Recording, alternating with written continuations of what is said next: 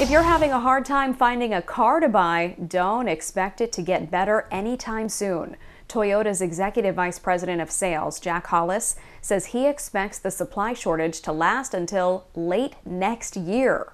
Hollis says even if the supply chain issue is fixed, he doesn't believe things will go back to how they used to be, with dealership lots full of cars. Car inventories have started to slowly recover. Software company Cox Automotive estimates there was a 37-day supply in July. That was up from a 29-day supply a year prior. However, it's still only about half of the historical average.